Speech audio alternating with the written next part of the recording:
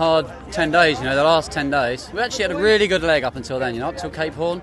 Really pleased. Go around Cape Horn, 7 hours behind Puma or something, which, given what we're working with, is really good. And we thought, right, if they park up, we got a chance of this. And from then on, we didn't lay the Falklands, then we had a high pressure bubble up in front of us. We had to go west because we had a northeasterly wind. Then we got stuck there, and then even like yesterday we should have just been going to the finish. I had 12 hours with no more than 4 knots of wind.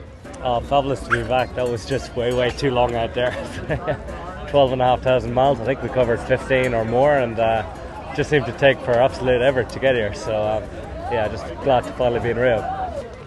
We just had to stick at it, and I'm pleased we're here. I guess overall I'm pleased to have got the Southern Ocean out of the way. Everyone's safe. Everyone's still friends, I think. And it feels quite an achievement.